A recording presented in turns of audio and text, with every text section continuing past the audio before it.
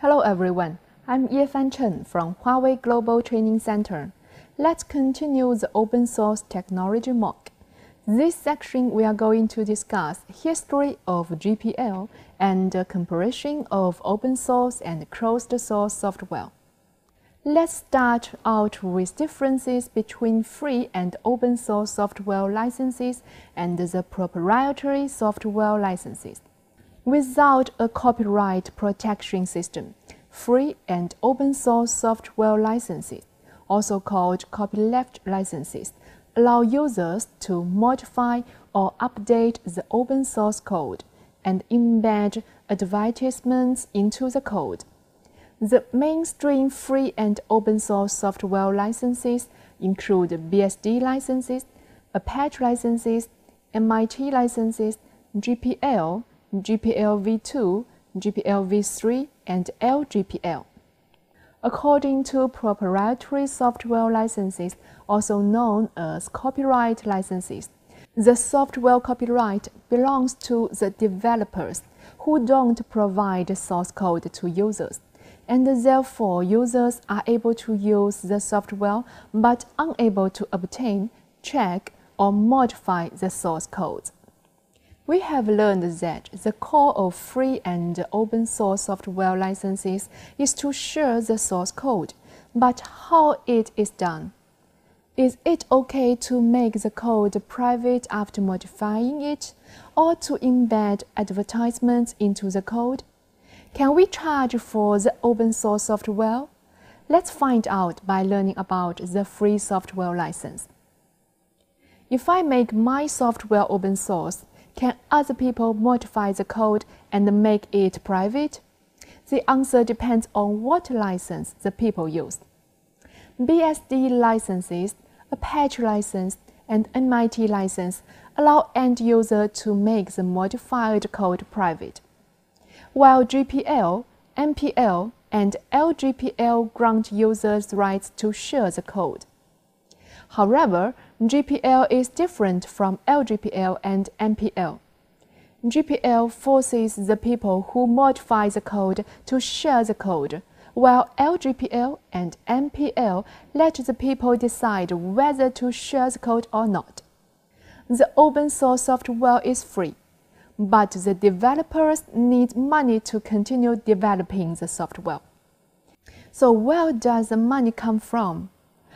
First, some third-party companies or individuals who approve of the software and help it to be further developed may provide financial support to the developer. Second, users who are not familiar with the software and need technical support can pay the developer for this service. Third, developers, friends, and families may provide financial support. Fourth, third-party companies may buy software from the developer.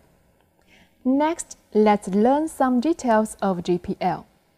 GPL is short for the GNU General Public License.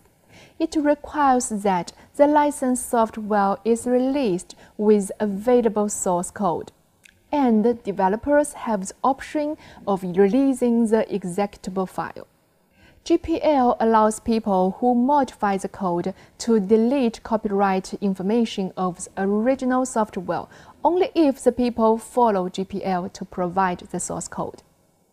Any GPL licensed software is released with open source code, and the modified source code is shared as well. Users or companies who accept GPL are allowed to charge a fee for providing the support service or offer it free of charge. Let's have a look at the history of GPL. GPL was drafted by Richard Stallman in 1989 for the GON project.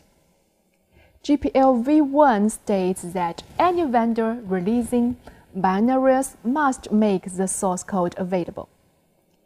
GPL v2 was released by Richard Stallman in June 1991. The major change in GPL v2 is that companies or individuals can release GPL licensed software only if they publish the source code. LGPL The Lesser General Public License 2.1 was released after GPL v2. After the consultation with lawyers and people of the same occupation, the GPL v3 was officially released by the Free Software Foundation (FSF) on 29 June 2007. The changes are about software patents, compatibility with other licenses, the definition on partitions and components of source code, and solving the digital rights management (DRM) issue. GPL v3 is very controversial, so that only a few individuals and companies develop software using this license. LGPL is short for the GNU Lesser General Public License. LGPL is primarily designed for using the class library. The main difference between GPL and LGPL is that the former requires that any software using the library file, the modified library file, or derivatives of any portion of the library can only be released under the same license terms, while the latter allows proprietary software to be linked to the library. This means that proprietary software is allowed to use the library and then to be released and sold. Next, let's learn about open source software.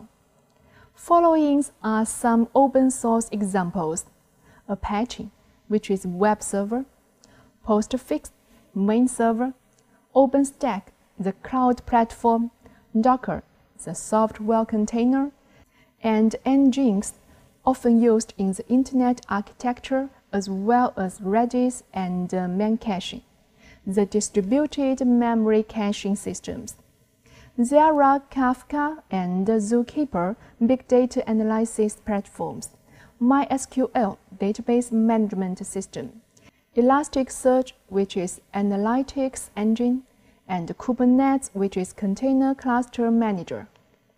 There are also Puppet, Ansible, and SaltStack, which is automatic configuration management tools, Ceph and GlusterFS, which is distributed storage software, Zabbix, which is monitoring software, Cobra, automatic OS installation. Up to now, we have finished learning about the differences between free and open source software licenses and proprietary software licenses. Differences among free and open source software licenses. The GPL, the history of GPL, and LGPL, and we also learned about mainstream free software. That's all for this section. Thank you for your attending.